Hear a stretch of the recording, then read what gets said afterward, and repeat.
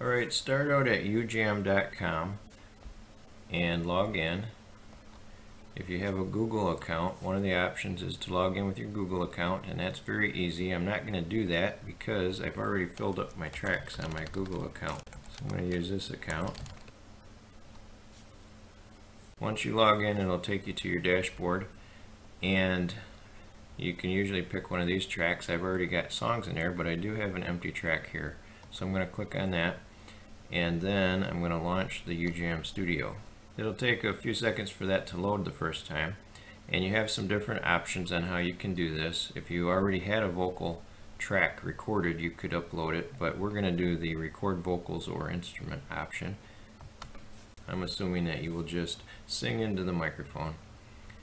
I'm going to allow access to my microphone, and I'm going to put this on mute. If you have headphones, you could put the metronome to on and then it will click, but you don't want it to click if you don't have headphones, because then that click will be heard by your microphone. So I'm going to pick mute.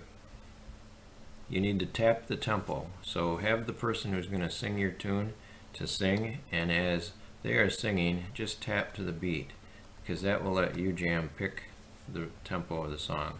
Notice that it guessed that was about 91 beats per minute.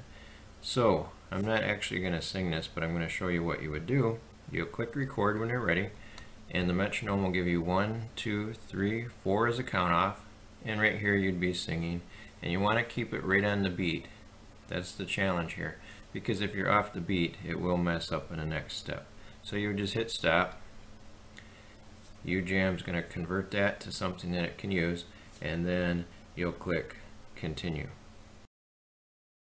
After it brings your audio into UJam, you will see something like this. Now I cheated because I actually just uploaded a track that a friend of mine sang, and she did a really good job. She did better than I would do. So I'm going to use her track, but you would have your vocals down here, and you notice that even before I play this, that UJam has guessed at the chords that it thinks would be best for that music.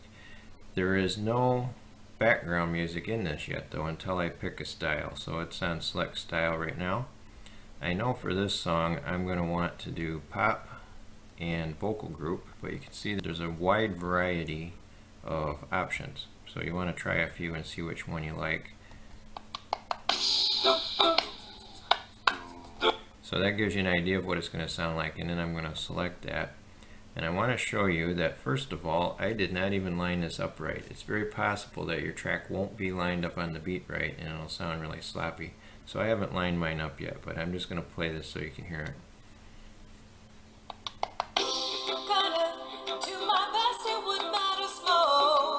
Okay, that's kind of sloppy because she's not on the beat. I have already lined this up before, so I know that to line it up, I probably need to put it about right there. But sometimes you'll have to experiment a little bit and try to figure out where that beat is. These are the measures, and if you're able to feel the beat at all, you'll usually figure out which words are falling on the downbeat or on the first beat of the measure. I'm going to play this now that I realigned it, and let's see how this one sounds.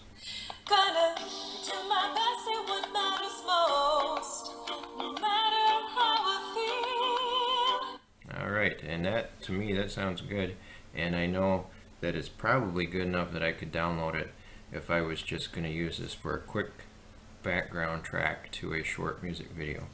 I did want to show you there are some other options. If you don't like the style, remember you can change it again in here and select style.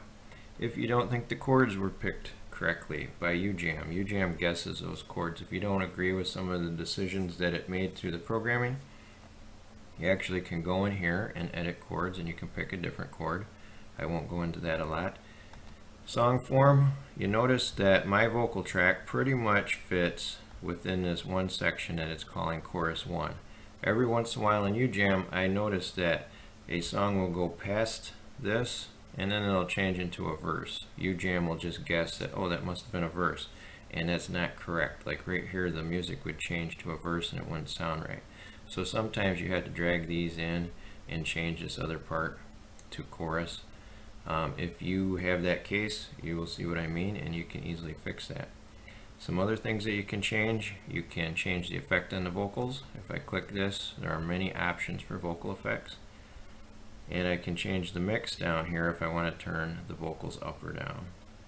If the vocals were good but they were off a little bit because the person was not singing with an instrument, you can try improved tuning and you can turn that up. But the vocalist for this one, I think she did a good job. Once you're happy with the song and it sounds like you want, you just need to save it. So I'm going to click on Save and Share. I could save the project over here.